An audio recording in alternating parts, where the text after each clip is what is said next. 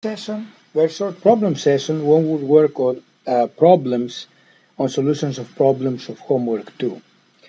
And homework 2 had problem number 7, and that was on page 2103 of the textbook.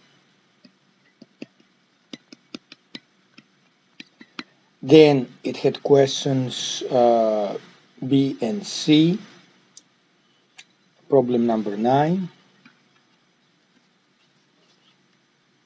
Actually 9 was C, but we can give also the solution of B here, just for practice. And problem 10 actually is very similar to that, so I invite you to work on that problem. And then we had problem 14, B and C. Questions B and C. So let's begin with problem 7 of the text. Problem 7 on page 103 of the textbook. So we have a plane. Let's say that this is a plane here. Well, it doesn't look like a plane to me. So that's a plane. So this is a plane, and it goes through different stations, and each of the stations has to suit the plane. Let's put the stations here. The way it visits the stations is from S1 to S2 to S3 to S4 and to S5. And each station can shoot down the plane. Of course, if the plane is shot down, let's say at station S2, it will never reach the remaining stations 3, 4, and 5. But to get to S2, it has to go through station S1. So the hint that the problem that the book is giving is totally incorrect, because the event that the plane is shot down at station S1 is not independent from the event that the plane is shot down at station S2. To reach S2, it has first to pass through S1. So the outcome of what will happen in S1 actually influences what will happen in S2 and in any subsequent station. So no independence of events here. Independence of successfully shooting down the plane at any of the stations S1 or S5.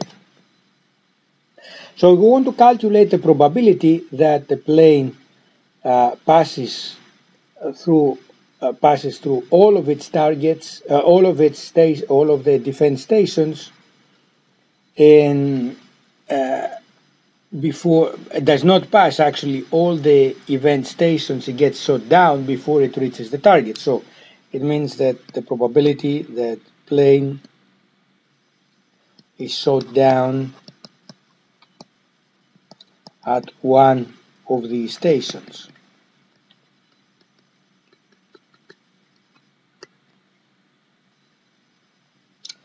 Okay, so this exactly is 1 minus the probability that the plane passes successfully from all stations. And actually this is a probability that we can more easily calculate. So if we denote that di, where I now goes from 1 through 5 because we have 5 stations, is the event when plane shot down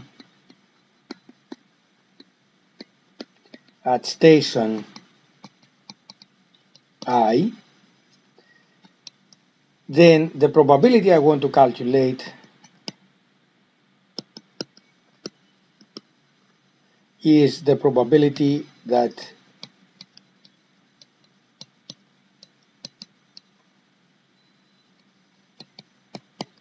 of the complements of all of these events, D1, D2, D3, D4, and D5. So we take the complements of these events. We want all of them to occur, to co-occur, because otherwise the plane will not pass successfully from all of these stations. So if we go from the last one, let's see, we take the probability that the plane does not get at D5, given it did not get shot down at these three stations, at these four stations, the four previous stations. And that would be times the probability that it didn't get shot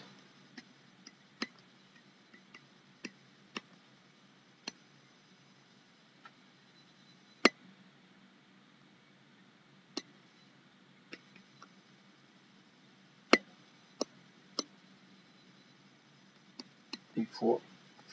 Okay? Now, this is a probability that we need to calculate. But this probability here is a probability that we know already. If the plane arrives before at station 5, then station 5 has a probability of 0.1 of shooting the plane and 0.9 to not shoot the plane. So this probability is 0.9. Is exactly the probability of station 5 not shooting down the plane. Now we have to calculate this probability. Let's keep that for the time being. Let's look again at this, because what we will do is to essentially peel off the proof, the actual structure, the actual calculations by repeating this several times. So this is likewise PD4 prime, given that so it's the probability of successfully passing through stations 1, 2, and 3 and not being shot at D4.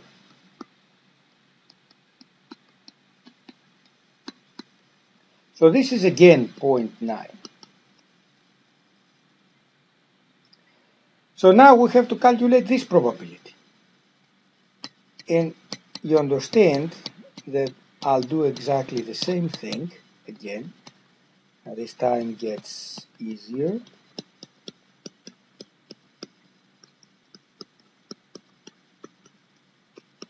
And now let's look at this probability, because this is again 0.9.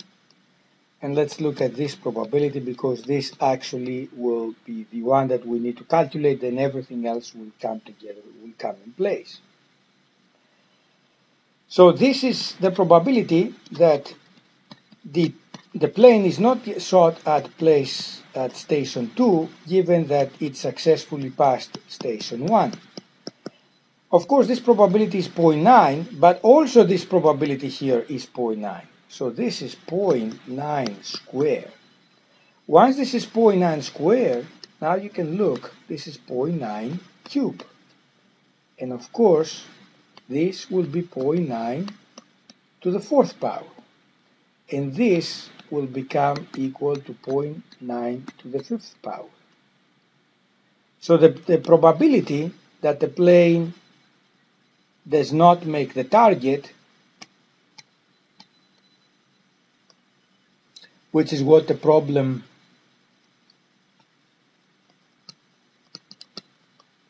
for its target, because it's been shot previously by passing through one of these stations, is 1 minus 0.9 to the fifth power, and you can leave it like that. You don't have to do all this calculation. So that takes care of problem number 7. Now, the statement in the book, as I explained, is incorrect, but the book wanted to avoid essentially using all these solutions, which is probably to the eyes of the author more complicated than what it should be.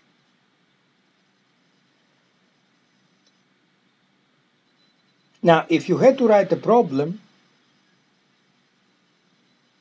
for a quiz or for an exam or for your homework, all that I have written here is just more than enough You see, I explained my notation and then I did my calculations. And of course, what I would do is not go directly then and put that here, but then just derive it from this point on. I would have continued here and said then P of D1, D2, D3 would be 0.9 cube, and therefore P D1, D3, D4 be 0.9 to the fourth power. This is why this is how it should have been written at the end.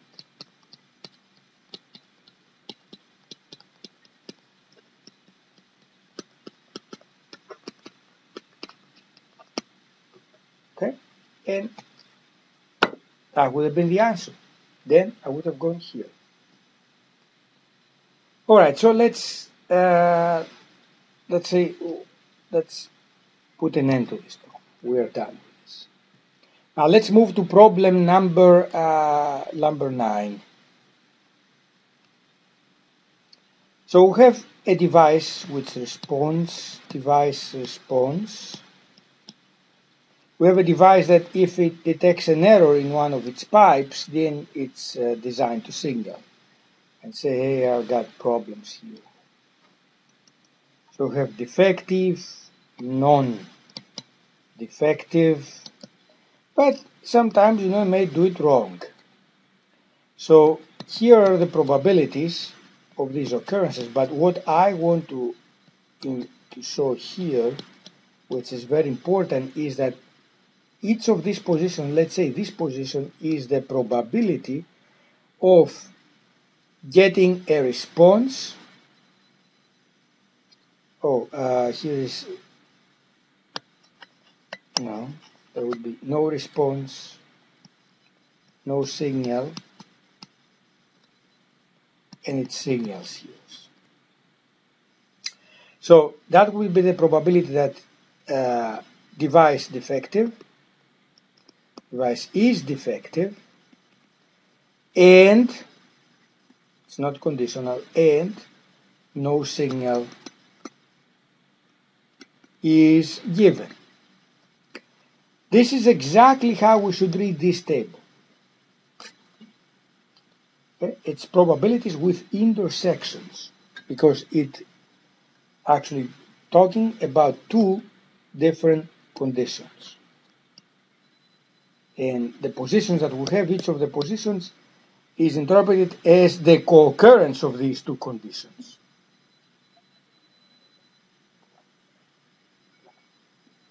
This is not true for all tables of this kind that you see. This is a typical type of table which is called contingency table. And that's contingency tables are defined in such a way that each position of the table gives us the intersection, the probability of the intersection of these, of one or two events, or of two conditions. One condition is tabulated by vertically on the y direction, and the other condition is tabulated in the x direction. And if you want more conditions, then we have to go to multi-dimensional, more than two-dimensional contingency tables.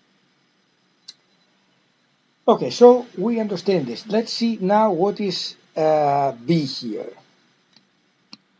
What is the probability that the device is not defective? Well, the device is not defective,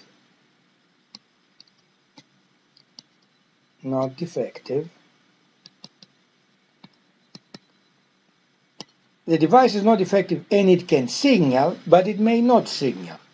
But there's no anything in between. So we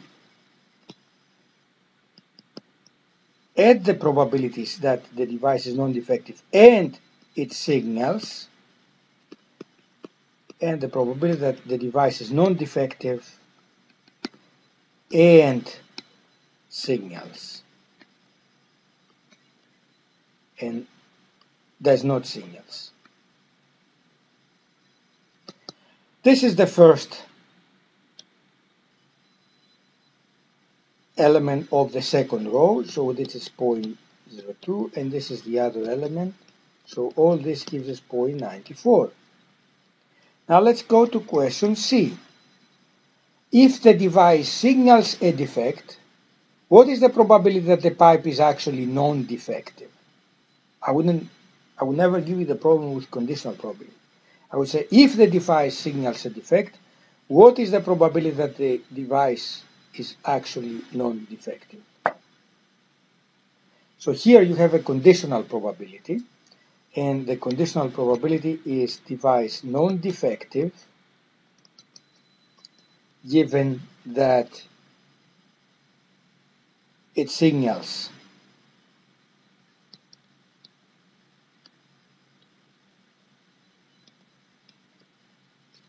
So the fact that this device signals a defect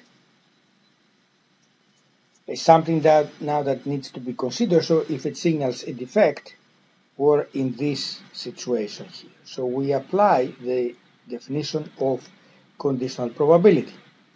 So that would be, we divide by the probability of a condition signals defect, and in the numerator we have the probability of non-defective, that the device is non-defective, and it signals defect.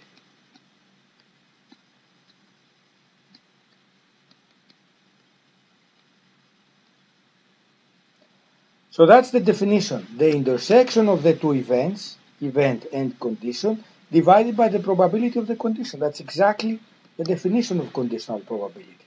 So we know that if the device is non-defective, that the probability that the device is non-defective and yet it signals, it's 0.02, and the probability that the device signals a defect is the sum of these two probabilities, because the device may signal if it is defective, and it may do it while it is defective and while it is not defective. So again, as we did before, we add the probability, so that is 0.07 here. So the probability is 2/7. Let me write it down also.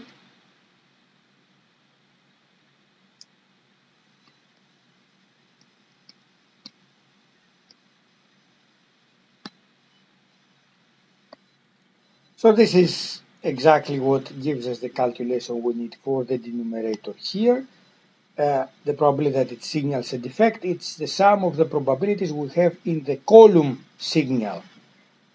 Because it is this event, the device signals a defect and it is actually defective, and it is actually defective, or it signals a defect and it is not defective.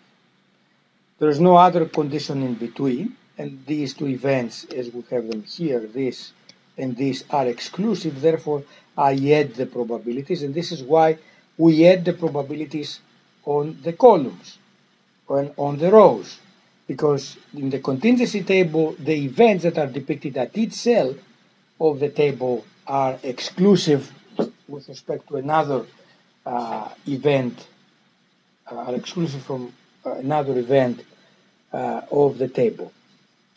So I think we're done with this problem, and now let's move to the last problem from this, which was problem 14 with the balls.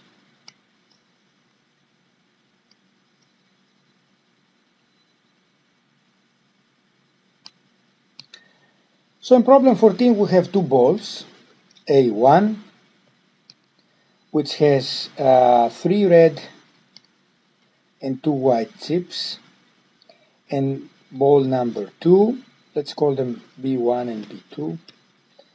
The B2 has, well, the problem gives us names to them, so let's follow the names of the problem, A1 and A2.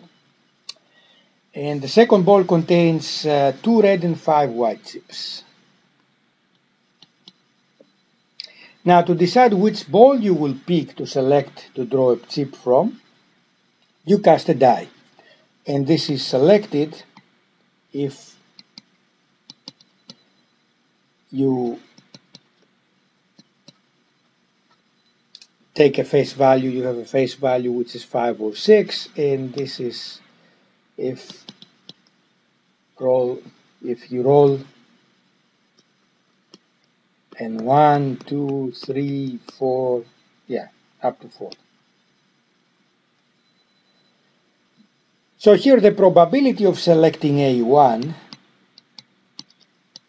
is actually 2/6, which is 1/3, and the probability of selecting the ball A2 is actually 4/6, which makes it 2/3. And by A1 and A2 I mean select I ball to draw the chip from.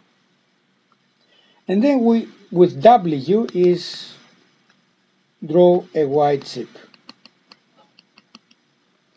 So here is my notation. So you see I've already put my notation. Question B says, given that a white chip is observed, compute the conditional probability that it came from A1. So now we want the event that has occurred is that we observe a white chip, that we observe that W actually occurred. So this is a posterior probability because the event that we drew, a white chip, has already occurred. So therefore what we will use is Bayes' theorem. So in Bayes' theorem, first of all, we trade the roles of these two.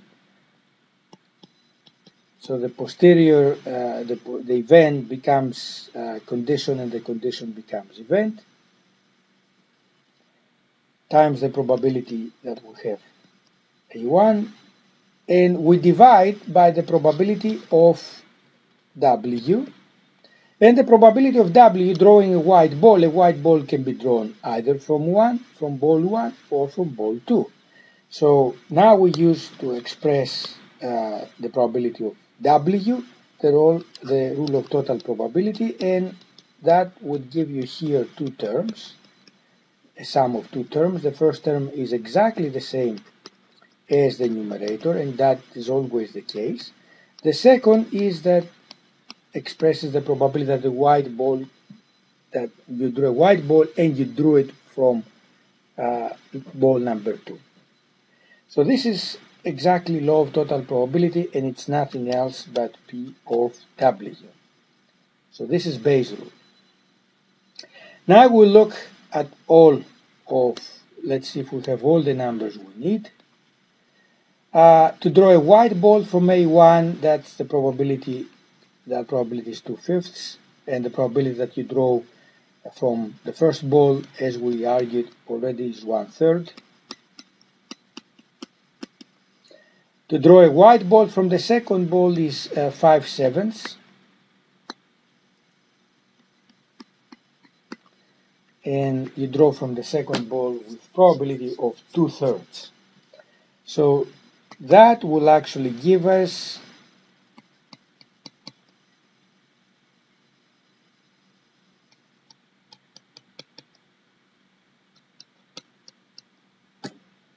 this.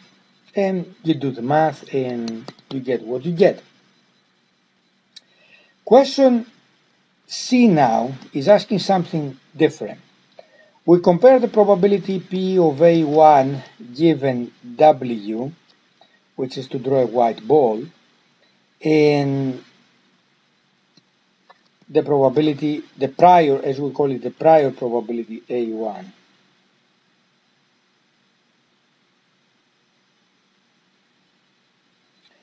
Okay, now the prior probability is 1/3.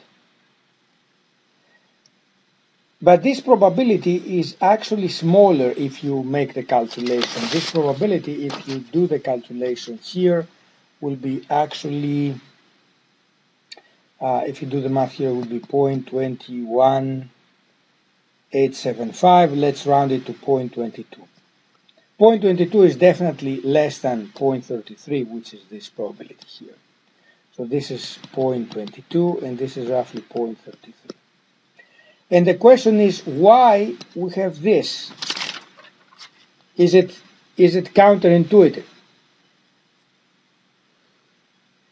And the actual the actual truth, it is yes, it is not counterintuitive, because the first ball contains in percentage less white balls than the second ball. See, the first ball contains 2/5, which is less than half of the balls in the first ball are white, whereas more than half of the balls, much more than half of the balls in A2 are white. So given the observation that you have a white ball drawn, that ball is more likely to come from ball number 2 rather than to come from ball number 1.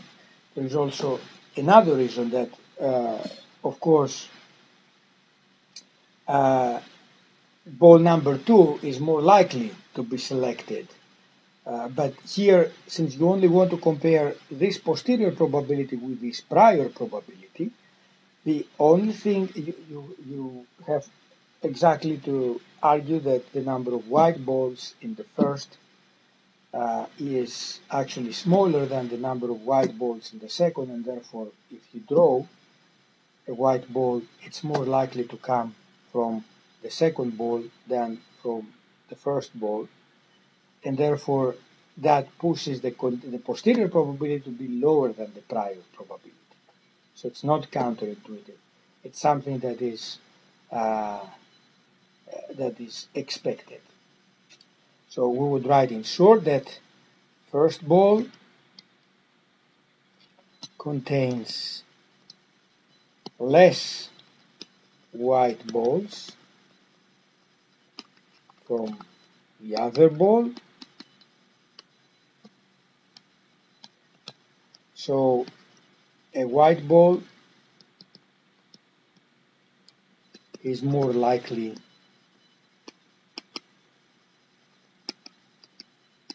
to come from the second ball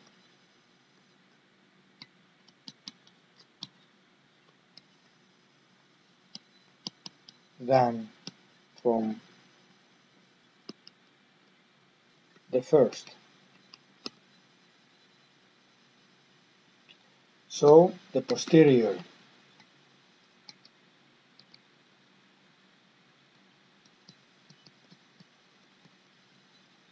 is expected to be smaller than the prior A1,